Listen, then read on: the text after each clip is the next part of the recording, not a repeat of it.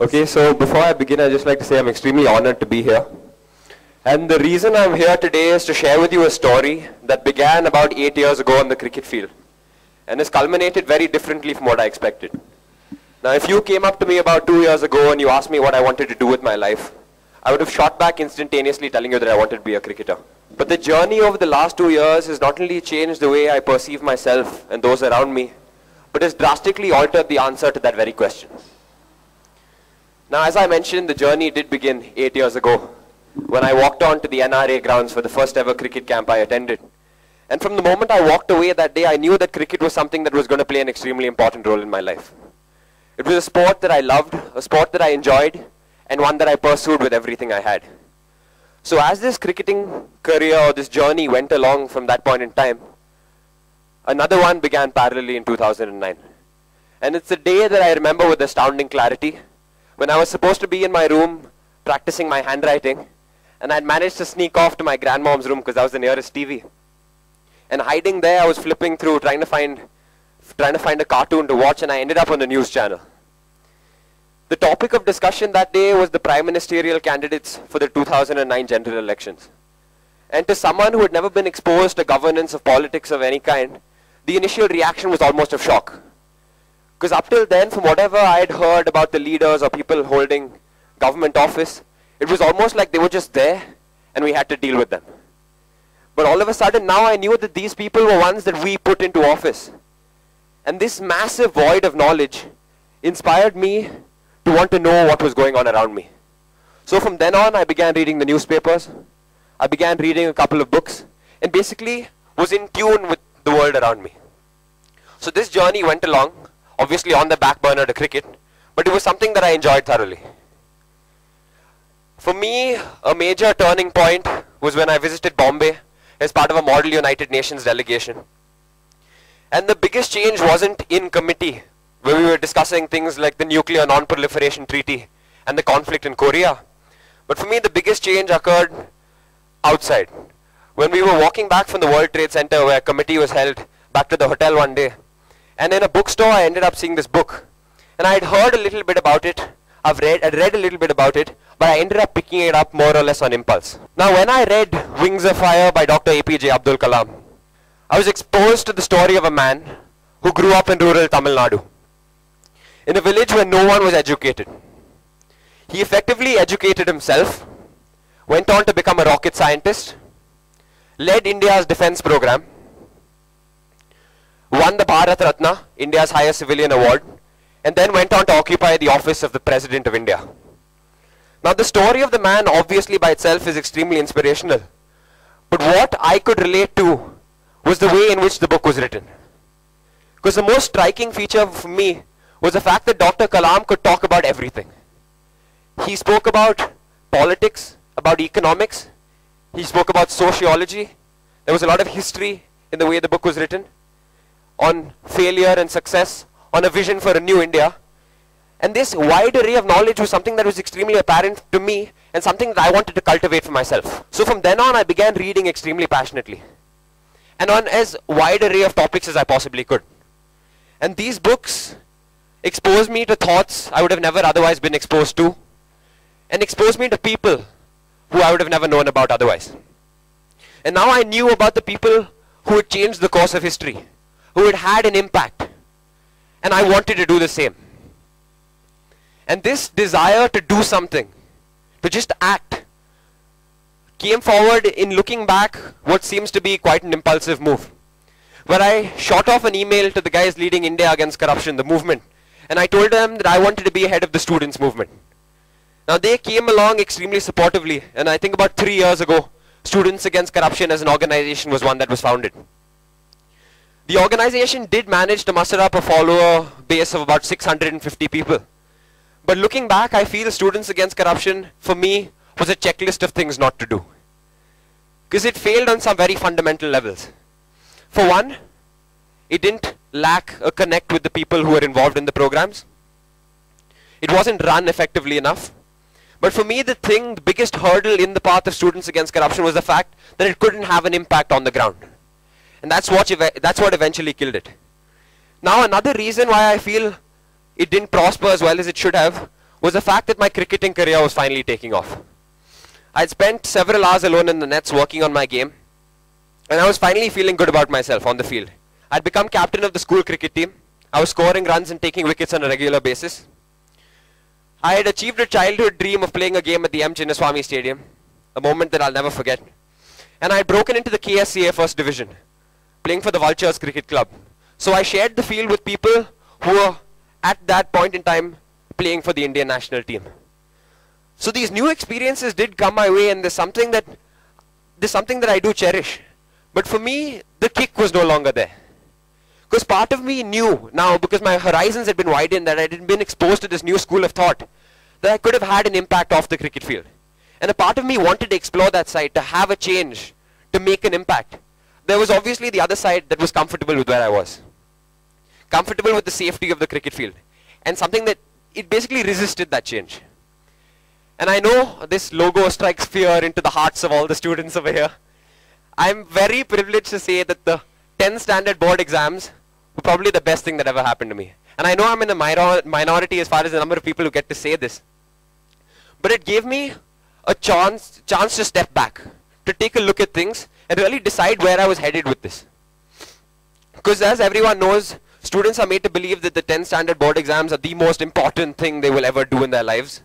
And they almost forget how to breathe, trying to prepare for them. And I jumped on this bandwagon.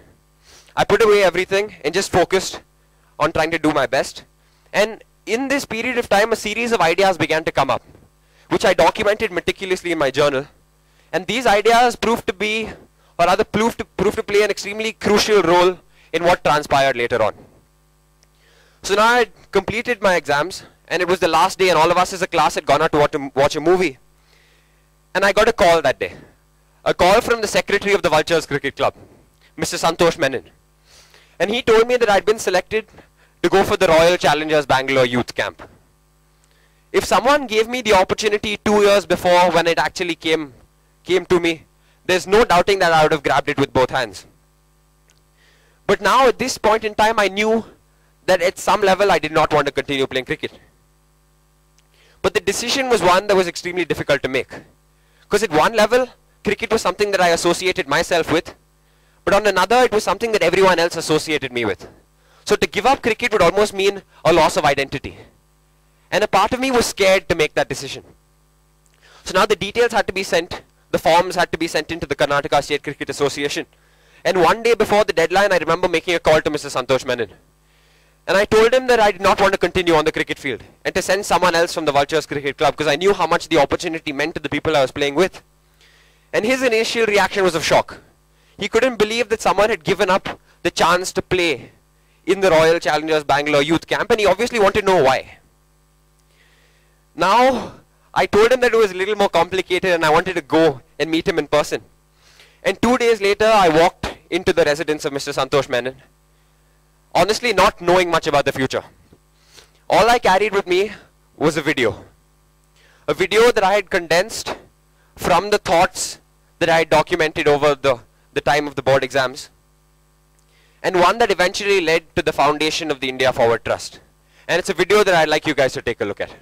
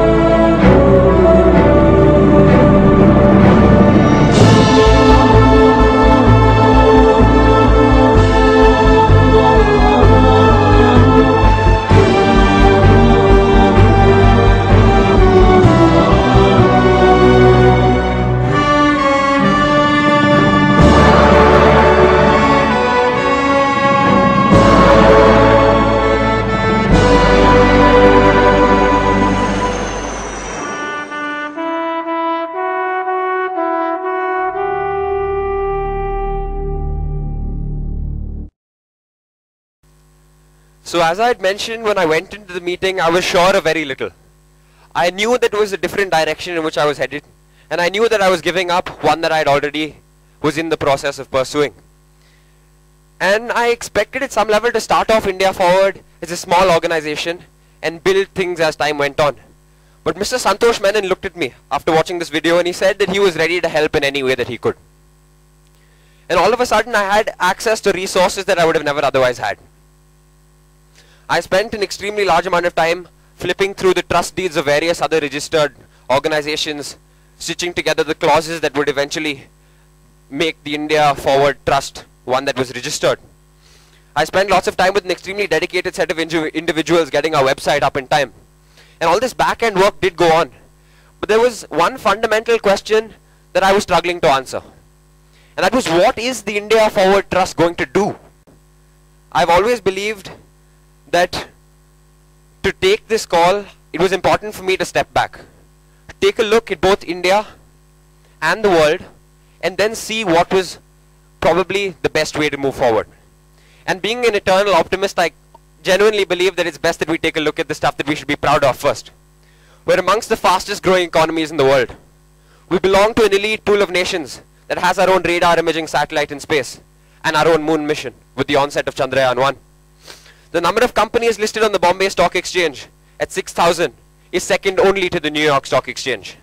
And half of the world's outsourced IT services come from India, amounting to a $47 billion industry. Now if someone was to take a look at this slide alone, you'd probably get the impression that India is at par or ahead of any other nation on the planet. But there's a side to our country that isn't as prosperous. 37% of the total Indian population falls below the international poverty line. We currently have the largest illiterate population of any nation on the planet. 128 million Indians lack safe drinking water. 839 have no sanitation services. And 42% of the world's poor live in India. Now I've constantly maintained that to have change on a scale as massive as this, that political change is the best way forward. But obviously being a 16 or 15-year-old at that point in time, it wasn't an option I could actively take up. And I was determined not to let this be a hurdle in my path. I was actively involved in discussions about politics and governance by that point in time. And I realized that the so-called dinner table discussions that every family has based on how the country must be run were never translated into on-the-ground election results. There were a couple of statements that I had heard again and again, that the future of the nation lies in the hands of the youth. 11% of the members of the Lok Sabha were below the age of 40. I'd heard that our leaders must be honest and trustworthy. 150 members of parliament had criminal cases pending against them. And this made me reanalyze the concept of Indian democracy. Now there's no doubting being the world's largest democracy is something that we need to take a great deal of pride in. But we also need to recognize that democracy is a form of governance that gives absolute power to the people. And India was home to the world's largest illiterate population. Now I've maintained, apart from a couple of exceptions, that the standard of leader that comes out of a democratic system is going to be directly proportional to the standard of life that the average citizen leads. And this is what strengthened my belief in education as a weapon for change. Because there are obviously various social problems that you can deal with education. But I also felt if India Forward as an organization could support 15 children with their education right till the end, 2 or 3 general elections down the line, we would have 15 more families of conscious voters who knew what they were doing. So after I had these ideas, my average bedtime had become 3:15 a.m., which obviously had my parents quite worried. 300% was the increase in my telephone bill, which I did have to face a little bit of stiff talk from the parents. But it all seemed worth it when India Forward was launched. On the 12th of August 2012, in a function attended by Mr. Rahul Dravid. And when I was there talking to the media about this idea I had, I thought of something. And I think to express this idea to you, it's best that we play a little game. So what I'm going to do is I'm going to put up 2 words on the screen. And you guys need to tell me what's the first name, the first thing, basically what pops into your mind when you see those 2 words. Exactly. It's the same for me. Mohandas Karamchand Gandhi. Now there's no doubting that Gandhi is symbolic of the Salt March. But according to me, it's important to recognize that the Salt March would not have been symbolic if it weren't for the 100,000 people that were behind Gandhi. And this is the same for a leader at every single level. In Gandhi's case, they were physically behind him. But the only reason that leaders are there is because of the people behind them. And this reiterated my belief in education as a weapon for change. Because we could make the people aware that the politicians, that the leaders were dependent on them. And that it wasn't the other way around. And according to me, this is the first stage in achieving change on a larger scale. This thought also drew an uncanny parallel to myself. Because I had come in only with the idea of India Forward. But it was the people who put in the hard work, who didn't get the credit that they deserved, who made the organization actually exist. And I think it's extremely important that they get their due. There was obviously Mr. Santosh Menon, who played an extremely significant role in making sure that the organization went forward and was registered. There was Godwin, who was extremely dedicated in making sure our website got up in time. There was Rajat Nair, who supported me at a time when I least expected it. And there was the India Forward team, which eventually, as of now, is running the organization, is making sure that day-to-day activities go as they should. An extremely dedicated set of individuals that I'm extremely honored to be working with. Now, India Forward as an organization as we stand today is looking at sending 160 children to school in the next 2 months, 70 of whom suffer from cancer. We're looking at renovating 3 government schools totally by the end of Jan. We're looking at, or rather already established, a collaboration with an American NGO and are looking at setting up collaborations with local NGOs to develop water purification technology. And we also aim at widening our range by getting various other schools to run similar programs. Now, India Forward as it is something that's come a long way from when it actually started. But I feel the only reason I'm actually standing in front of you here today was my ability to defy logic at the one moment where it mattered the most. The moment where I picked up the phone and told Mr. Santosh Menon that I was no longer going to continue on the cricket field. At that point in time, the most linear, the most logical thing to do would have probably been to continue on the cricket field. Because I was scoring runs, I was enjoying the game, and I felt I could have made a career out of it. And that's what my mind was telling me. But my heart wanted to do something else. And I feel looking back that at some level I would have failed as a cricketer. Because at some level I did not want to be on the cricket field. And that would have come to the fore at some point in time. Now the one thought that I would like to leave you guys with today, if there was just one thing that you could take away from this talk, is that irrespective of what you want to do, there will be people who are going to tell you that you're not good enough, that you're not old enough, that you don't have the experience, that you don't know how things really work. And they'll rattle off a list of thousands of things that are going to hinder your progress. But the only thing that stands between each and every person in this room and greatness is action. Because when you get the job done, all arguments are rendered invalid. And more importantly, you feel the drive to soldier on and do more. Now before I leave the stage, there's a quote that I want to share with you that moved me greatly. Albert Einstein famously said that only the people crazy enough to believe that they can change the world are the ones who eventually do.